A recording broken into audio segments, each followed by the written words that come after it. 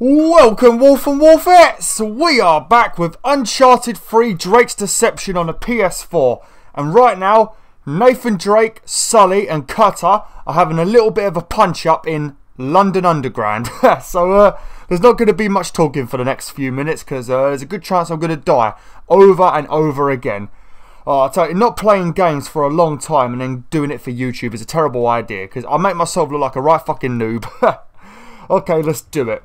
Right, now, we need to watch out for the dudes at the back that have got laser guns, because they're the arseholes that seem to be ruining my day. They pretty much stop you from running anywhere, because as soon as you stand up, they snipe you right in the face. They're everywhere. I've just got to get used to the aiming in this one, because it feels so much different to Uncharted 2 and 1. It's better once you get used to it, but it is pretty annoying at first. Oh, no, what's the fucking reload button? We'll find a way out. Oh shit, I'm forgetting all the buttons. Oh, there we go, it's R1. Fucking hell. Oh, someone's coming up, Sully. Get ready to punch. There he is. Sully, we do. Oh, headshot. What's Sully doing? Right, let's get out of here. I can't see anybody. One minute. Hang on a minute. If you look at the lasers, it looks like their fucking eyes are red. I'm not sure why Sully and Cutter even came on this adventure with me, because so far, Sully and Cutter, all they do is stand there and let the enemies run right up to them. See, look, what's he doing? What are you doing? What are you doing, Cutter? Cutter! Fucking hell! Shoot someone, boy! I'm not even sure what's enemies at the moment. I'm looking at things and they just look like fucking... Hit him! Drake, hit him! Hit him! Oh yeah! Good job, Drake! I mean, I didn't want to do that, but that was good anyway. I feel like the aiming is like... I feel like I need to turn up the sensitivity. Because I feel like I'm moving... Oh shit! Oh! Oh yes, that's it! That's what we want to do. Now that's another new feature in number 3. I don't know if you could do this in 1 and 2, but if you beat somebody up and they've got a weapon that you're not holding, like a primary or a secondary weapon, you actually automatically pick it up if you beat them up, which is very good.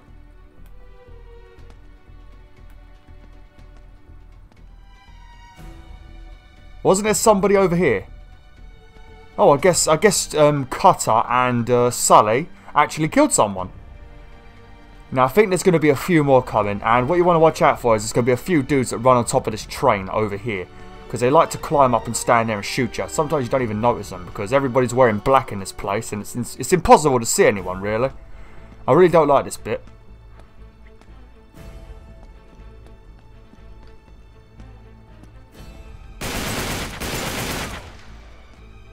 It felt a little bit violent, didn't it? There they are. I've got to remember the buttons. What's been happening at the moment is I've been playing quite a bit of Star Wars Battlefront. So I've really forgotten pretty much anything that is a shooting type of game. I've forgotten the buttons for anything that's not Battlefront pretty much. Oh! Shit, I've got to remember. It's circle is when they grab you and triangle is when they swing at you, ain't it? I've got to remember. I like how everyone's just running at me. I don't give a shit. I mean, we're doing better than we've done yesterday or the day before. Because I'm used to doing these videos pretty much, I do one game at a time, don't I? And because I've started doing like different games and that, I've got to remember that I can't say yesterday anymore. It's pretty much, I have to say, the last episode I recorded now. Because I keep forgetting. Because at the moment I'm doing pretty much, I'm alternating between Fat Princess Adventures and Uncharted 3. And soon I'll probably be adding Assassin's Creed into the mix, if I get time.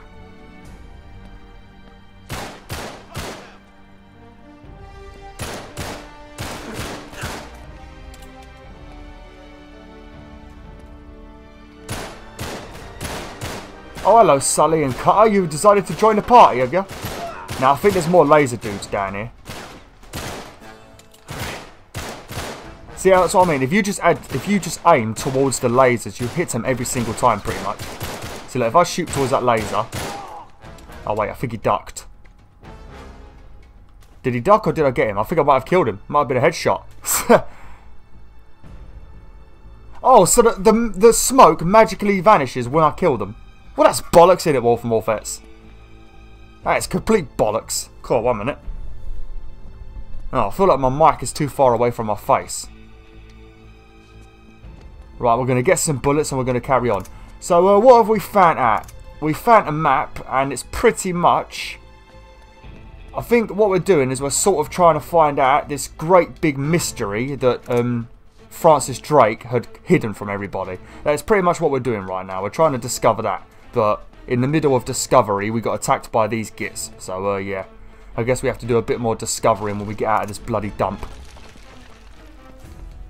Oh shit, yeah. This is probably my favourite gun in the game. Oh, what are you two doing? Fucking hell, Sully and Cutter. What's wrong with you two? They must have come in here, seen some enemies, and then just ran back out. Son of a bitch.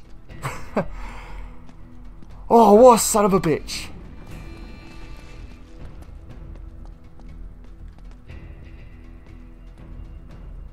I just saw someone. Oh, I'm really bad at aiming in this fucking game.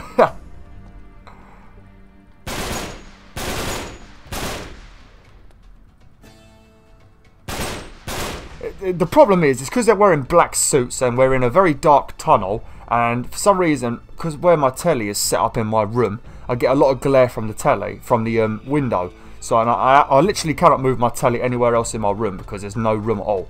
So this game seems to be one of the worst games I've ever played for like glare. So I can't see shit in dark areas. Once we get back out in the sunshine and that, then we can go back to kicking ass. But for now, you're going to have to deal with my casual ways.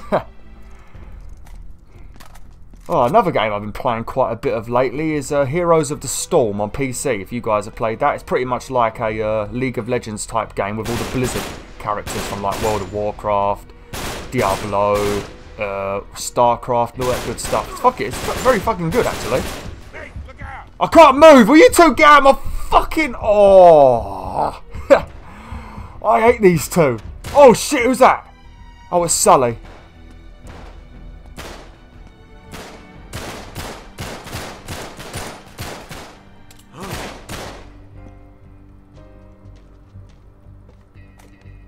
I like how I assume that these are like smoke grenades that these guys are setting off. I love how the smoke magically vanishes after I've killed everybody. Why don't it vanish before? That'd be a lot more helpful. And why the hell doesn't Nathan Drake have a torch? I swear there was a fancy gun down here. Looked like a Magnum or something.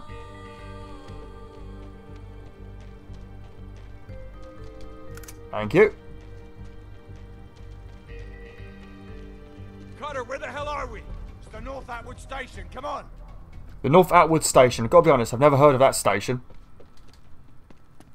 Oh shit, get down, get down. I could use a grenade right now.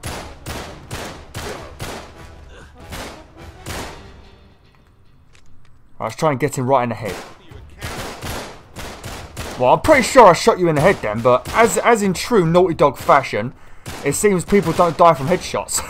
they did in number 1, but in number 2 and 3 they seem to be fucking immune. Oh, this dude is a Terminator. Oh, what's going on? Oi! What? What was you doing, Sully and Cutter? Why don't you shoot someone? What's wrong with these people? Oh, they gave me a random few bullets for my machine gun.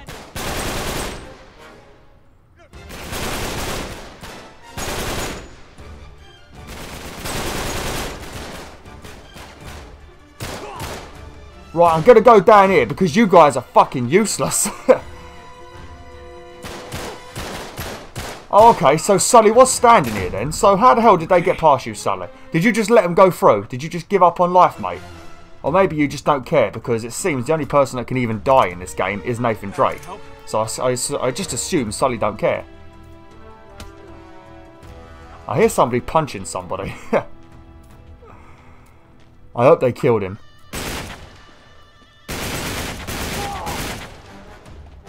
I wish I could survive this many machine gun bullets in real life. I mean, if any of my subscribers have been in the army or something and you've ever been shot, let me know if you think you could survive at least 17 machine gun rounds to your chest. Because I'm pretty sure not many people could. But they can in this fucking game. Okay.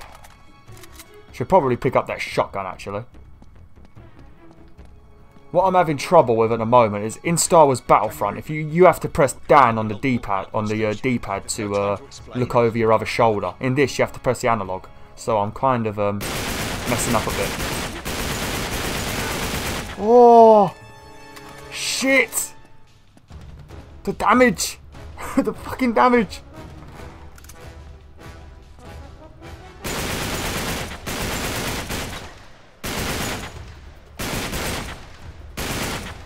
I kind of wish this stuff did happen in London Underground, because every time I'm on the London Underground, when I'm seeing my fiancée and that, because as you guys know, I need to get to King's Cross to go to Yorkshire, and the station is boring. Every person you walk past, nobody's got any emotion at all. Everyone just seems angry. So I won't mind a random gunfight, you know. Might make things a bit more entertaining. Oh, Drake, please, Drake! What the fuck? Oh, Drake! Why the fuck didn't you lay down? Crouch down, I mean.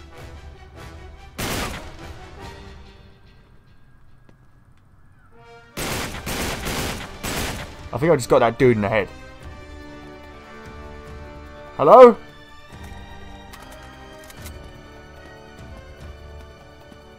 Hello? Oh.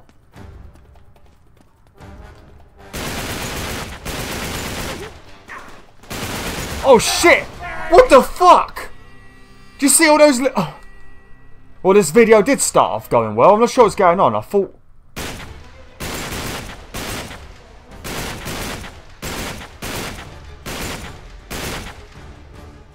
These guys are not even standing up at the moment. Yeah, I'm just getting like 3 headshots.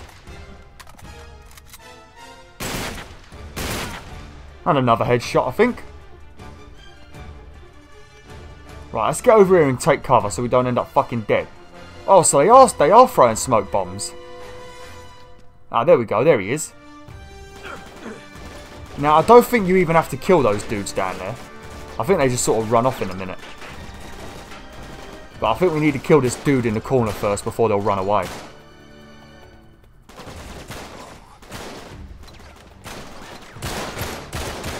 Fucking hell. Come on.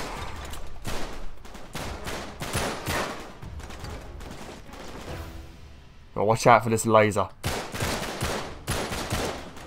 Is he dead? Yeah. I thought they ran away now. Right, I'm going to run forward. There's a good chance I'm going to end up dead.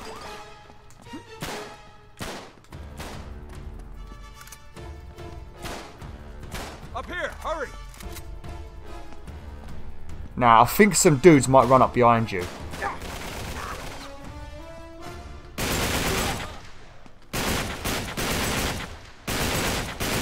Yes, they do. So good job I just remember these random things. I mean, it doesn't do me any good because I still randomly die in this game and probably piss all you guys off when you're watching this, but, you know.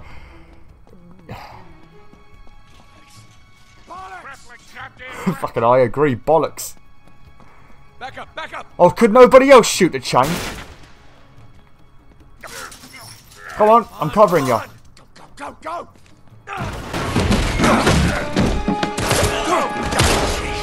Come on! Get in! Go, go!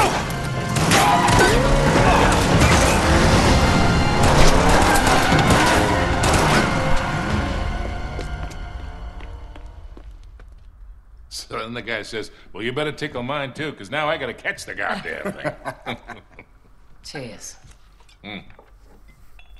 To a job, well done. Yeah. Are you going to join us, darling? Yeah. Well, the map proves it. Drake didn't screw around in the East Indies for 6 months. He sailed straight through and headed to Arabia. Right. But here's where it gets interesting. You see this mark?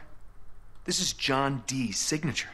Who the hell's John D? John Dee, one of Queen Elizabeth's closest advisors. Everybody knows that. Yeah, he was a great mathematician and navigator. Okay, way ahead of his time. He's probably the one who invented that. Seriously into the occult. I mean, like a really creepy dark Yeah, see, way. he signed all his letters to the Queen with this symbol, meaning he was her eyes. The original 007, you see, look, 007. Not really that relevant So it was John Dee who sent Drake to Arabia. Yeah, it looks that way. Dee and Elizabeth. And Walsingham. Great, but what for? Well, that's the million-dollar question, isn't it? And this is where T.E. Lawrence comes in. See, before Lawrence became Lawrence of Arabia, Great film. he was an archaeologist. And even when he was just a kid, he was obsessed with history, everything to do with knights and the Crusades. And he traveled all over, documenting every Crusader site he could find. It's all in here. All right, you've lost me completely, kid. What the hell has this got to do with Drake? I'm getting to that. See, after the war, Lawrence said that if he were ever to go back to Arabia, it would be to search for this place he called the Atlantis of the Sands. Now, the legend crops up over and over again under different names. Ubar, Aram of the Pillars, the City of Brass. But the story is always the same.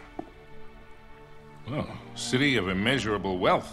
Destroyed by God for its arrogance. Swallowed forever in the sands of the Rubel Khali Desert. Right here. Well, I like the immeasurable wealth part anyway. And you think this is what Elizabeth and Dee sent Drake after? Oh, yeah. And more importantly, it's what Marlowe is after. So, wait, if Drake was on a mission from the Queen to find this place, why all the secrecy? I mean, it looks like he went to a lot of trouble to hide whatever he found, even from Her Majesty. I don't know.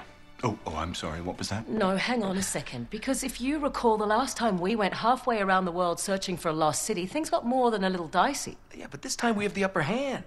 I mean, look, Drake only had half the clues. Lawrence only had half. We have both. And Marlowe has nothing. Small problem. The Rubel Khali Desert, 600 miles across. The Bedouin go around the damn thing. And even if we knew where it was, which we don't, we would die trying to find Just it. hold on. You see these symbols here? Yeah? Looks like Sabaean Sabaean script. script. Right. Look, the Crusaders were searching for the same lost city 1,000 years ago. But out of all the sites Lawrence documented, only 2 are marked with these symbols. One in Syria, the other in France. No, you 2 are going to Syria. We're heading to France. Look, we track down these clues. We find Lawrence's lost city. I'm sure of it. Well, and then what? How are we going to get across 600 miles of impassable wasteland? It's in the middle of the desert. So technically, it'd be about 300 miles. Look, I don't know. We'll figure it out. We burn that bridge when we get to it, eh? Exactly. What do you say? What the hell? Let's do it.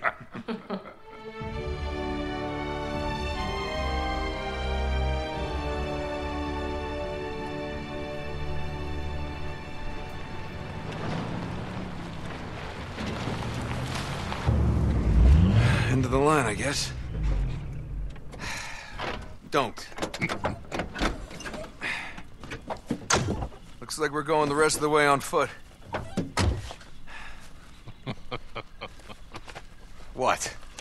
Leave it to you to find a friggin' jungle in the middle of France. Well, we're definitely headed in the right direction. Chateau should be this way. Not too far. Come on. Yeah. Not too far? With you, I never know if that means a quarter mile or 20. Like that time you got us lost in Peru? Oh, you really want to bring up Peru? You are not still holding that over me. I was 15, Sully. Should have known when I met you that I'd be in prison within a year. You were headed that way all on your own, if you recall. Besides, I got you out, didn't I? Always get you out. God bloody hell, you 2 finished having a little chit chat in the forest. I've got to tell you, wolfettes, I didn't even know you could get a bloody jungle in France. I know France is pretty hot, but I don't think it's hot enough for a jungle. Unless Sully's being a twat and he actually meant a forest. Okay, so what's been going on with the story then? So, some advisor to the Queen Elizabeth, has sent Francis Drake across the world to find some fancy thing called the Atlantis of the Sands, which is pretty much a city of imaginable wealth. So pretty much this game is going to be about me finding this city of imaginable wealth. That is what this is going to be about. So yeah, it's just the same as number 1 and 2, to be honest. And for some reason, Nathan Drake and I assume Sully have not learnt their lesson that every time they go and try and find treasure, shit goes down and there ends up being some fucking zombies or demonic Hulk creatures trying to kill everyone. But never mind, eh? I guess Drake just really likes treasure, doesn't he? Oh, look at that. Look at that water. Actually, there's a treasure in here. I'm going to grab this treasure and we're going to have to end it for today. There we go. I have missed a few treasures, actually. Some very obvious ones. So you guys will probably find them without my help. Okay, well, I'm going to end it now in this absolutely gorgeous forest. Thanks for watching, Wolf and Wolfettes. Hopefully this is the first Uncharted 3 video that's actually gone well, because so far, the entire of these series, so far, the last 4 episodes that I've done, I felt have been very shit. And I didn't even want to upload them, but once they're recorded, I've not really got much choice, to be honest. Like, share, and join the pack today. Oh!